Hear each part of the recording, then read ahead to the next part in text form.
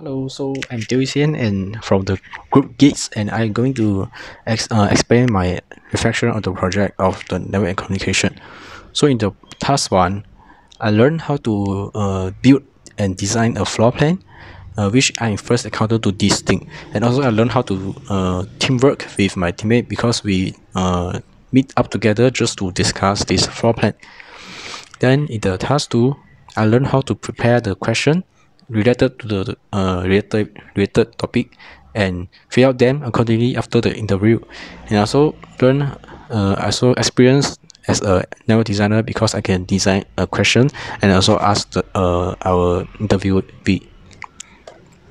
Then in task three, my part is going to suggest the important network device and decide the best device based on our available budget.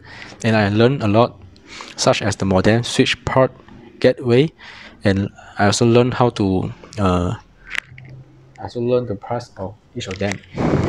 Then in the task four, my part I'm going to do the connections, number of connections, the number of patch cord and switch port required to do the local area network and also the wireless area network. And I also learned how to place the fiber and also the Cat6 cable. So in this diagram, the white one is represent the fiber and the wire that connected to the PC is the Cat6 cable. Yeah, so this all I learned in task 4.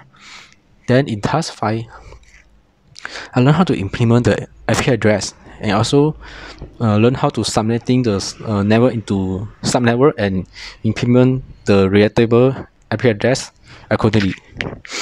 Yeah, so my part I'm responsible in work area 1 and 2.